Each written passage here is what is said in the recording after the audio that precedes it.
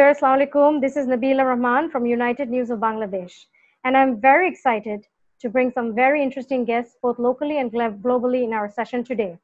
We are planning on discussing some very interesting and collaborative initiative that a team of individuals spanning from Bangladesh to USA, from Harvard, Jahangirnagar University, University of Dhaka, in collaboration with Bangladesh Center for the Study of Genocide and Justice, Liberation War Museum, with museum designers, social activists have been working on over the last 6 months to raise awareness about the Rohingya genocide and refugee crisis through the Thread exhibit.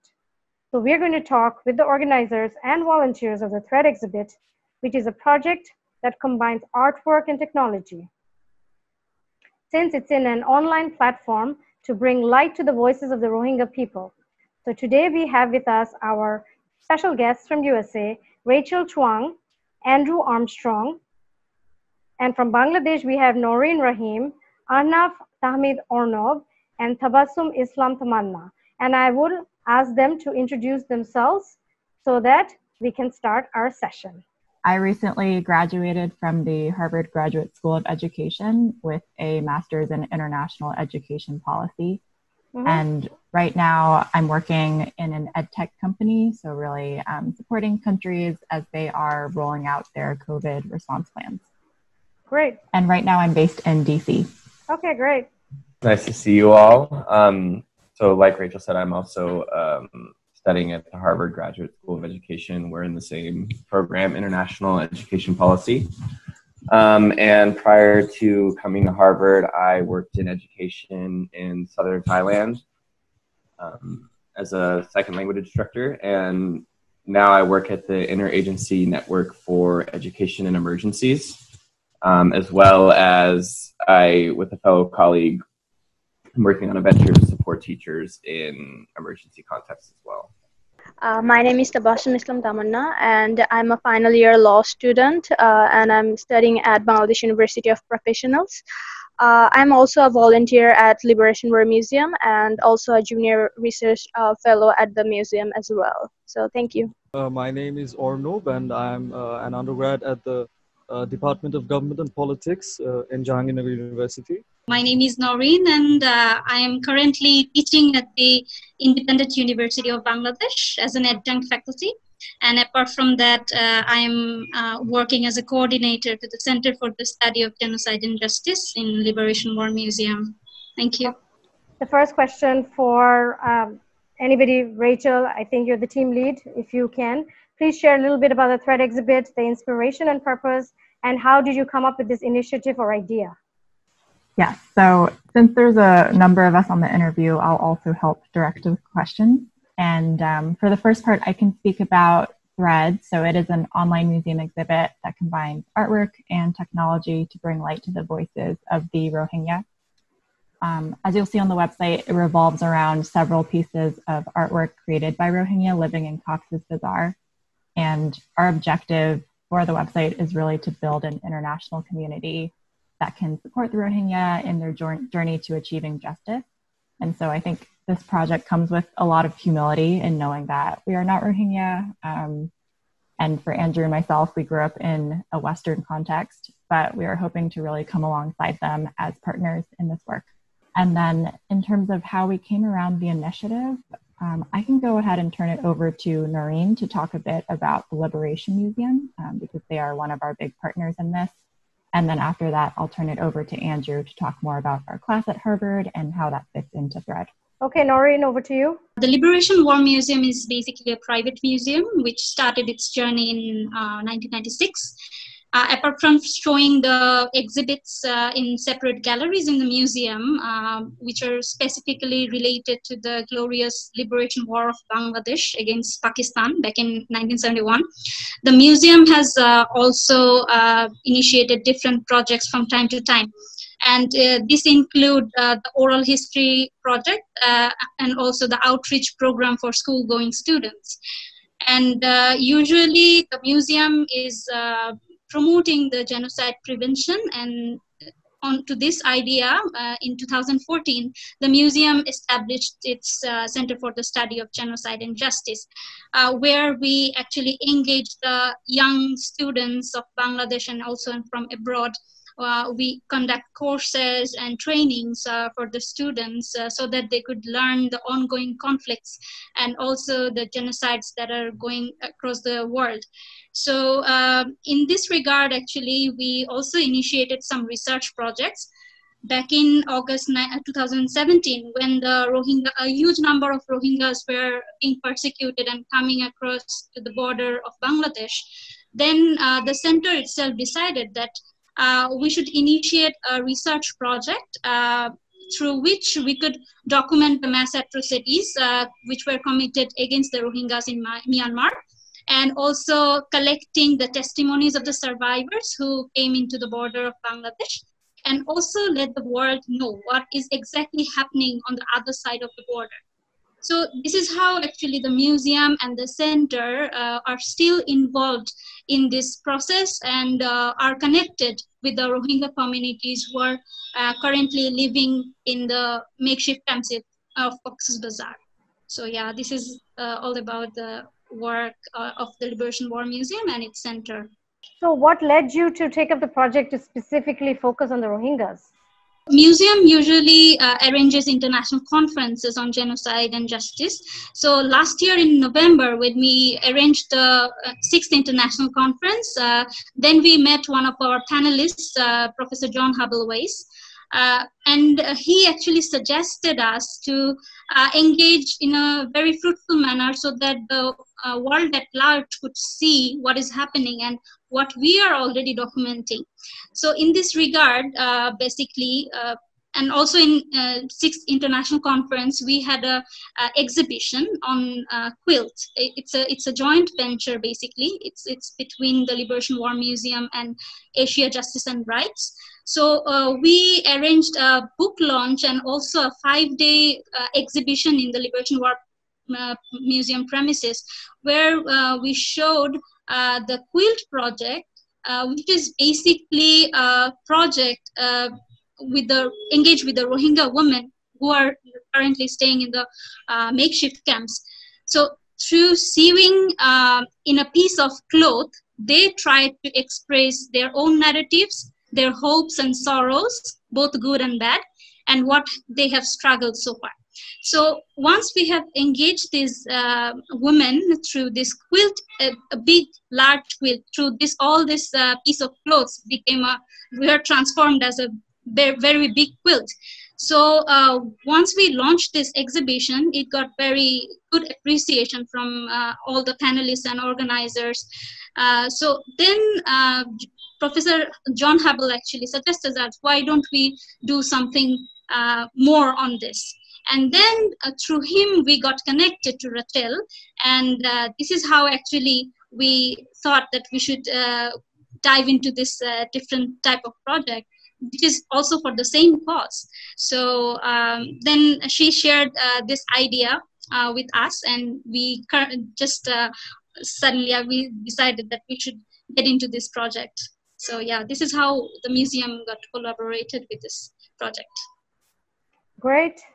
How are you sourcing the artwork craft of the Rohingya scene in the website? For the artwork itself, it is kindly provided by IUCN, or International Union for Conservation of Nature, Bangladesh.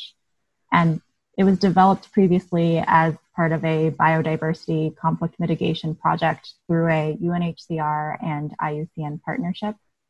And so on the landing page of the website, you'll see some arts and crafts created by Rohingya living in Cox's Bazar.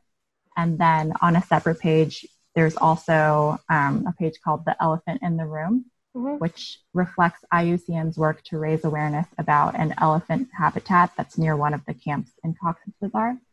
And the artist, he made a giant elephant structure, which we show pictures of on the website. And he also writes a very interesting reflection on the struggles of the stateless, both from the perspective of the elephants and also from the perspective of the Rohingya. So I thought that was really interesting and wanted to showcase it on the website. Great. And to Andrew now, regarding the website content and the exhibit that's happening, online, the platform. Can you tell us a little bit more about that, how the whole thing is coming together? Sure. So as part of, as Rachel said, the content was developed kind of parallel to a course that we took at Harvard, Education and Armed Conflict, with Sarah Dryden Peterson, who does quite a bit of work with refugee communities across the globe. And the main effort of this project is to craft a narrative around the educational experience of someone who's grown up in conflict or displacement settings. Mm-hmm. And part of this project is an education analysis, a conflict analysis. So really taking an in-depth look at the political, educational sides of a conflict and how it's affected that person. So that's where a lot of the content for this website is developed. And then originally we intended to interview someone in Cox's Bazar. We had a partner who was running his own informal learning center there, but obviously due to COVID and kind of the restrictions that have now been put in place, we had to pivot and ended up interviewing a really knowledgeable person who works really closely with the Rohingya in Malaysia.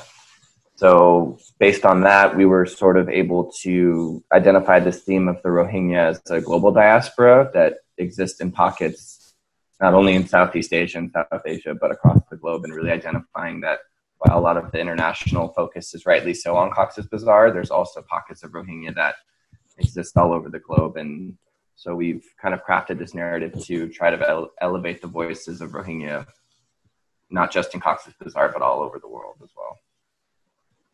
Very good. So the next question is for Arnob and Tabassum. I know you guys are media volunteers for the Thread exhibit, and anything that you can share about your experience and for our Bangladeshi and global audience, for them actually to go into the site and what can they get out of it. If you can share your experience and your thought process on the Thread exhibit for the Bangladeshi and global audience viewers, so we can get them more on board.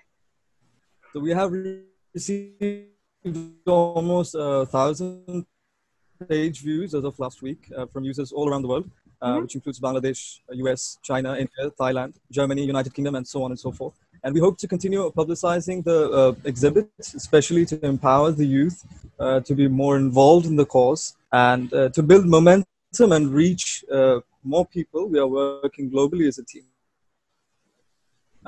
For example, on the US side, we plan to publish an op-ed in a major newspaper to publicize across their networks and also at their universities. Basically, to me, this project is very special. The issues of just national crimes against humanity, forced displacements of targeted population, etc., through the Winter School, which was organized by the Liberation War Museum's Center for the Study of Genocide and Justice earlier this year. And through this, from this experience, I've realized that you can't possibly tackle the issue, these kind of issues, only from the legal, juridical perspective. It concerns the international politics, history, anthropology, and of course, human behavior. The Thread Exhibit project particularly holds a special place for me because it is a more structured cyber-spatial attempt to address the similar kind of human agony and destruction that we Bengalis had faced as a nation back in 1971. Absurdly, the history of violence just keeps repeating, and this destructive and dehumanizing iteration of history needs to stop. And I think as the older generation slips into a kind of amnesia or forgetfulness, it is the young people like us who need to internalize and address the horror that this particular aspect of history can cause. And we do see that it is possible through youth activism. We've seen its impact in education and climate change, and we are seeing its its impact in critical issues such as awareness and establishment of global justice, just like this project. So that's why I'm really excited and hopeful about the Thread project. Yes, thank you. Thank you. Very well said. Very inspired to hear you say these things. And I hope our audience will go check out threadexhibit.com, www.threadexhibit.com. So Tabassum, on to you, the same question, your thoughts, your feelings. How do we engage the youths, the audience, so they can come to the Thread platform and get to see the exhibit. Thank you again. So I would definitely go to the answer of Ahnaf's, but what I'd like to add is that we know that Thread exhibit is an online museum exhibit. So we young people, we are almost on the social media almost half of our days. So I guess this is the platform which the young generation would like to go through, and they would engage themselves more into the online platform than of any kind of leaflets or any kind of seminar. And we are also, you know, in Bangladesh, we have 8 university students who are working as online media volunteers. So they are spreading the news in their own ways. So say, for example, in my case, I made this artwork by myself, and then I made this poster, and then I shared my artwork with my own words, saying that, okay, this is the background behind this Thread exhibit, and you can also share your artworks or any form of arts. It could be any audio files or any kind of photography or any kind of thing. So we are basically calling all the people so that they can actually visit the website to go through more that what is actually this thing about, and they can get that clear idea, and definitely they would invest in they would invest their thoughts in our Thread exhibit project. So this is my idea of this.